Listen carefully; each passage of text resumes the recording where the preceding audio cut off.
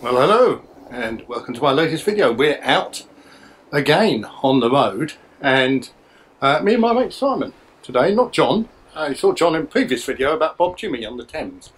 Me and Simon, we're going to do a little bit of off-roading, little gravel routing, because we have just passed a road closed sign. You can't actually see it says road closed there because it's on the other side of the sign, but I shall tell you that it says that there's a bollard. Is that a bollard? No, it's a cone. Cone and a pyramid. So here you can see the off-road section, and there is Simon, the experienced gravel cyclist, who is looking forward to this particular bit of off-roading. Not a very nice day today, quite cold, and there's a little bit of rain. But Simon and I have HTFU'd and decided to carry on. Look at that, we have stumbled across a lookout, or a Chelsfield Vista. So I'm going to point, right? So you are here, well, you're not here, we're here. You're wherever you are watching this video, if you're still watching it. And here is Holwood House. Can you see that? I didn't think Holwood House still existed. Yes, it does. Does it? Yeah, it's where, you know, it's behind that estate. Is it? Yeah. And what is it?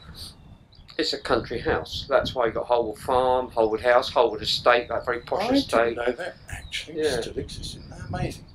Right, now you can so that see. Is what, over there? Yeah, you can see the telecom tower. That's the telecom tower on the map. You can't see it in real life because there is fog. Fog on the Tyne. I can see the Shard. Simon can see the Shard. So it must be to the left of the Shard. Left of the Shard. Can I see the Shard? Yeah, there. So you see that tree in the field? There's slightly a tree. to the right. Slightly to the Tree, right. everyone. Can you see the tree? Don't miss the tree. Up there. Yeah, all that. Yeah, and then the right, all the rest of those city towers. It's appearing out of the gloaming. Now, this is impressive. Now, we would not have found this if I had not insisted to Simon that we cross the Field of Dreams there. If you build it, they will come. They built it, and well, we got here anyway. And this is like a bridle way, and there is the Fairlight Seacan with Simon, a cyclist. Simon is demonstrating the Seacan like my assistant. There's Simon's Giant Defy, funnily enough, which I also have. Not the same bike, obviously. Simon's tends to be cleaner. Serendipity, that's what we call this. And down there, oh, here come some people. So I'll turn the camera off in case they don't want to be on screen.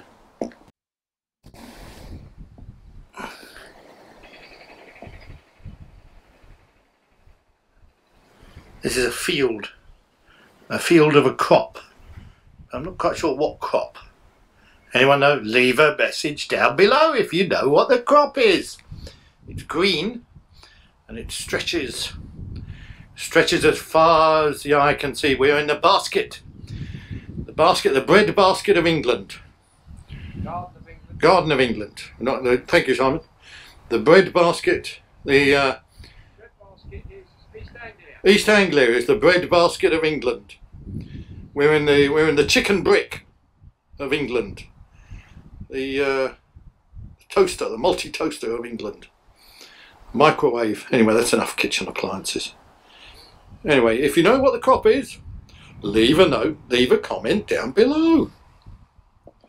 We have stumbled across something else in memory of Sergeant John Hugh Mortimer Ellis, RAF VR, of number 85 Squadron, who lost his life near this spot on 1st September 1940 in Hurricane P6273. That was in the days when a hurricane had a number instead of a name.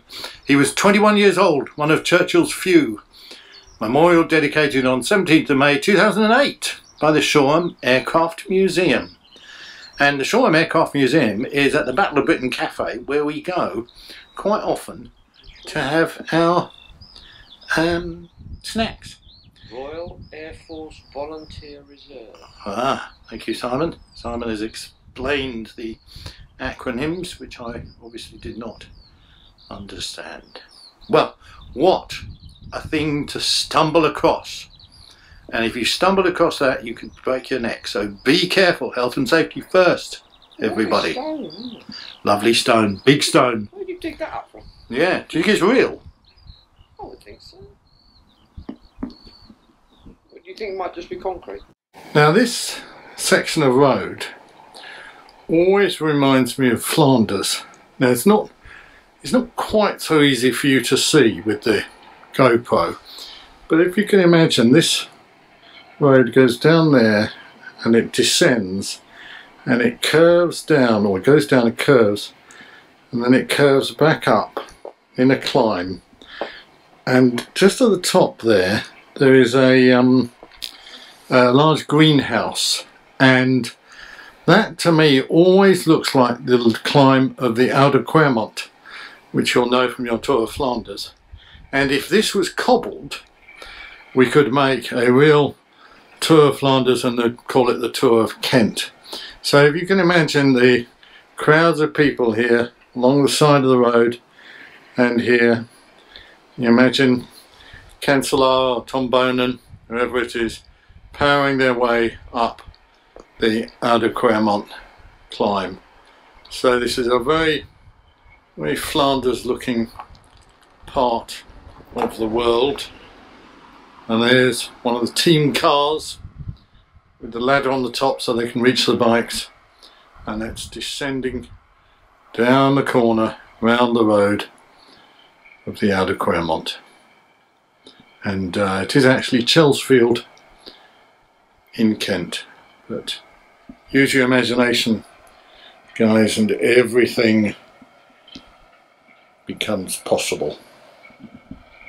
So we decided to descend the road, and now we're starting up the climb. Simon has powered on ahead. So if you imagine this bathed in cobbles, covered in cobbles, screaming Belgians with their chips and their mayonnaise and their Trappist beer hollowing at us at the side of the road, legs pumping, lungs bursting as we power up the hill. There's Simon. Up ahead is one of the houses with the corporates, the fat cat corporates, sitting there with their cake and their mayonnaise and everything else. Sorry, just need to change gear a bit there. Just struggling a bit on the climb. And there's the Wahoo waving in the wind. Good to see the wheels turning.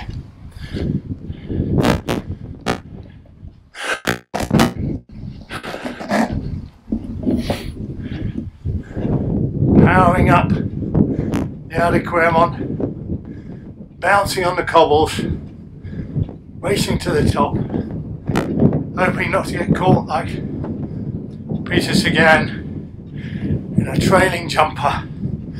See the crowds of people, see them, allez, allez, allez, they say, allez, and there are the marquees as we crest the final climb. We're tired, we're happy, we're a little bit knackered, but we drive on into the Flanders, the wicked Flanders fields full of poppies, and that wicked weather. Ah, what a glorious day to ride our bikes. The forest of Arden, the forest of Dean Moriarty, the forest of Fontainebleau, is it? Fontainebleau forest in Paris. It is dark, foreboding, forbidding, but we are watched by video cameras watching for fly tippers. I am not a fly tipper. I've never tipped a fly. How much would you tip a fly? What does a fly eat? An ant. So you go to the fly restaurant, right? And you have your meal, and you get served by the fly, and at the end the fly says, "What? No fly tip?" And you say, "No, I'm sorry, fly tipping is forbidden. I'm not doing any fly tipping around here." The fly says, "You little shit. I've got to crap on your eaten mess." And then the waiter, yeah, that's enough of that. But anyway, you get the point. What's a good fly tip? about 10 to 1 at Haydock Park. That's it. 10 to 1 Haydock Park. That's a good fly tip. I don't know where Simon is. Disappeared.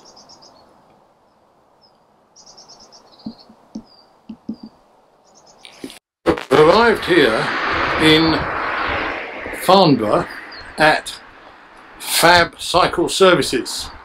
Maintain, modify, maximise, which is a new bike shop. Although, as I was saying to Simon, to be a bike shop, surely you have to be a shop that sells bikes, and they deal with servicing, repairs and maintenance, as opposed to actually selling bikes. I think they sell bike stuff. Oh, carry on, sorry. I think they sell bike bits that you need for your bike, but not actual bikes. There's Simon, hoping to be invited in, and we wish them every success, because a new bike shop or a new bike establishment or a new bike centre deserves support from local cyclists. So if you're in the Farnborough area or around the Farnborough area, there's a man with a cat on a lead. Isn't it a cat? No, it's a small dog.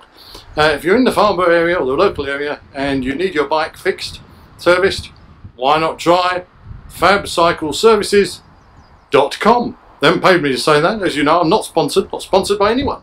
But if you'd like to sponsor me, you know how to contact me. Simon's going inside. Is he wearing a mask? Yes, he is. Favourite cafe, which is Rafe's in West Wickham. There you can see the inside. I don't know if you can see the inside actually. You probably just see a lot of reflections. But we're about to get, scratching my nose there. Looking wonderful. About to get ourselves a coffee or two. Oh yes, it's just two of us. Me and him. Yes. Right guys, I need to either ask you to do the app. To sign You've got the app. You've got the app. Have you got the NHS? Yes. We are apped up. I've had COVID, I'm a plasma donor. Yeah. I'm a If miserable. not, you can put your name and your one. Tap me in, Simon. Tap me in. With my app, my COVID app, as I'm required to do. The lady was most insistent that I did that. And we had to change tables, because the other table there was a flapping thing that was getting on my nerves. I've got my mask on, as you can see, and now we're waiting for the coffee, and I'll be taking some film of the coffee to show my friend Henry Wildberry and Miss Cools, who did the same for me. So, hi Henry, hi Miss Cools, look forward to the coffee. Sorry, sit down now. Yeah. Simon is having sourdough toast with butter and jam. Feast your eyes, Henry and Miss Cools. If you come to West Wickham, I will take you to Rafe's and I will stand you to sourdough toast with butter and jam. A proper English lunch. Tuck in, Simon, tuck in. And here, Henry Wildberry and Miss Cools, is a cup of the finest Rafe's coffee with a Lotus biscuit. Now, here's something you'll want to know. Right, I came here yesterday and I had 2 cups of coffee, but I only got a biscuit with the first coffee. and my mate Mike said, "You only get one biscuit." I said to the waitress, I said, "But I bought another coffee. Why can't I have another biscuit?" She said, "Didn't work like that." Which I thought, I don't know if that's a Brexit thing, but didn't seem entirely fair to me, and I wasn't happy. But my protests fell on deaf ears. Coffee, Henry Wildberry and Miss Cool's. I'm going to drink some in a minute. I'm going to put some milk in. Look, it's a little pot of, this is decaf milk. So I'm going to put that in. I know you prefer your oat or cornflake or soya or corn milk or whatever it is milk you have. I prefer the milk the cows drink. Yes, and there's a teaspoon or even a coffee spoon. Coffee, as we know, is better than tea. Don't let them tell you otherwise. Look at those bubbles.